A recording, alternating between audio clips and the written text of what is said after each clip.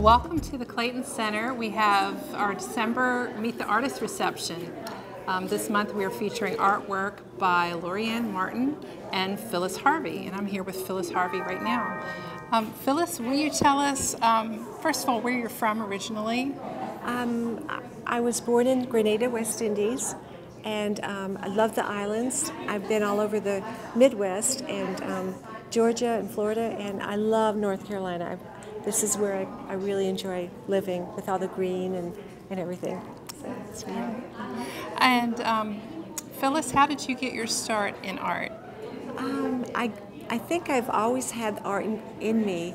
I never realized how much until a year ago, and it just started to pour out of me, and it gives me so much joy, and I like to give other people joy by just painting and learning how to bring out the light and the movement, and I just hope everybody else enjoys what I see when I do the painting.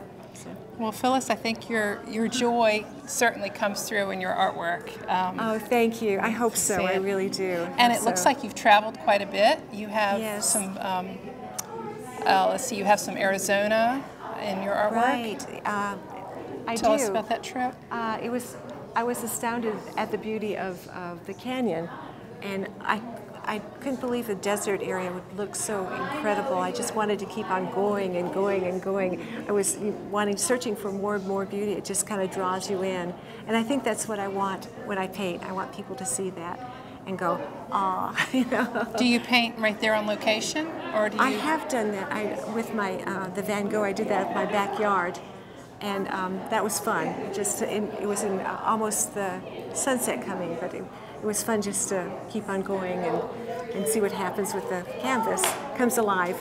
Wow. Yeah. It's great that you love to experiment and it really shines through. Yes. Do some of your pieces come from your imagination? A lot of them do, yes, and that's fun. It's fun to experiment and just to see where your mind will take you. And what's inside of you will come out in the canvas, and I really hope people can feel that, you know, as they look at it and everything. So, are you self-taught, or are there classes you've taken? I have a few teachers around Clayton, Janie, and a few others, and they've taught me some really valuable things about, you know, just don't paint what you see. Use your imagination. And Janie saw something in me where I just had to please her and go further with it. So she was my inspiration to get me going further and further. So, yeah. Do you have a favorite piece here you'd like to tell us a little story about? My favorite is the one over there. It's called Yearning for Home. That's a family farm in West Virginia. I started it, and I kept on liking it, and I kept on putting a little bit more pieces, and I said to myself, I need to stop right here, and I was really pleased with that. I also like my angels, so yeah. So I guess I like my paintings. Well, that's good. Well, we're glad you exhibited here. Thank you very much. Do you have a website or some kind of way so people could see more of your work? Or? I will. I plan to do that. I don't yet, but okay. I plan to do that, yes. Thank you so much for letting me exhibit here. Well, great. So it's my very first one, and I'm excited about it, so thank you. Well, I'm sure we'll be seeing more of your work. Thank you so much, exciting. Amy. I appreciate it. Yeah. Thank you, Phyllis. Yeah, thank you. This is Lorianne Martin, and she's a photographer exhibiting here during the month of December. Lorianne, will you tell us where you're from originally? I know you live in Clayton. I was born in Raleigh, actually at the Old Rex on St. Mary Street. Okay. And lived in North Carolina, in New Bern, Fayetteville, graduated from UNC Greensboro, as registered nurse, and I joined the Navy and left North Carolina for 20 years and have retired back here now. Okay. And how long has photography been a passion of yours? At least probably since junior high school. It started with a small little 110 camera and little tiny things with the little tiny negatives. And just things seemed to look through the camera. I would look through the camera and see things sort of differently and freeze that moment that I was seeing. Is it mostly nature that you photograph? It is. I have certainly enjoyed travel when I was in the Navy, visiting historic places and that I'd read about. But the nature I really like the best. It's different every day.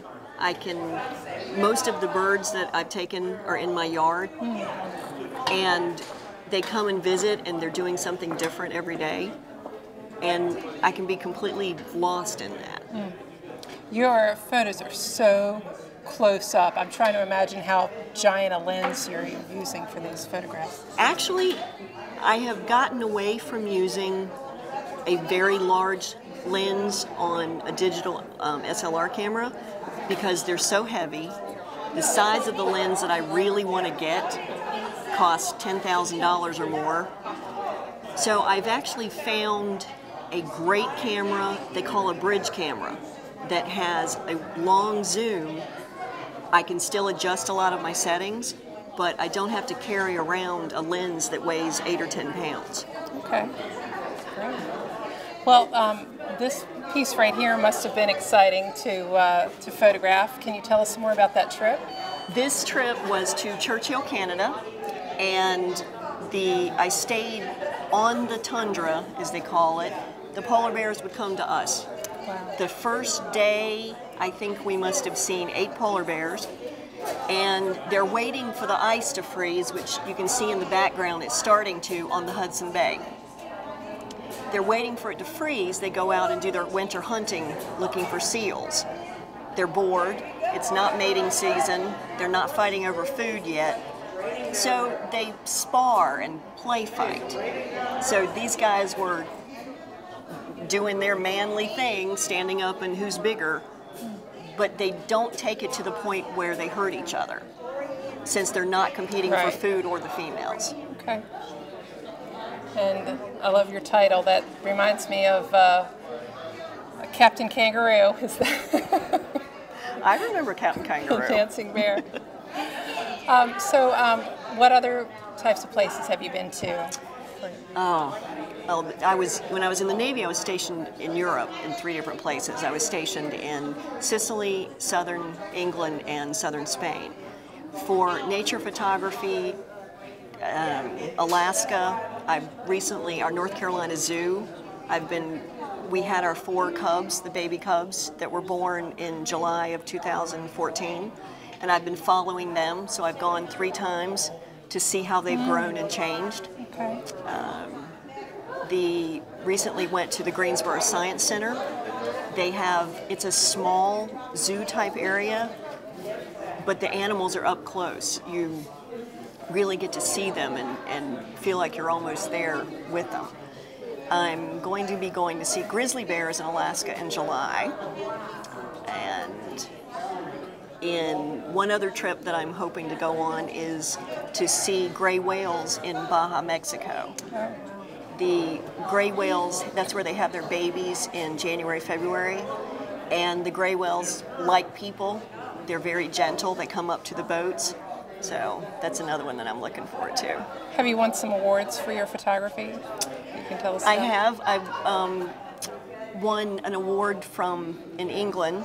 There was a contest where I submitted 6 photographs of Cornwall, the county that I lived in, and won a monetary prize and other prize at that contest.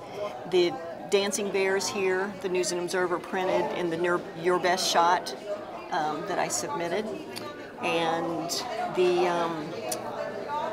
Sisterly Secrets, the 2 sister polar bears. Recently, the University of North Carolina Medical Center pick that to be enlarged and hung in the hospital. Wow.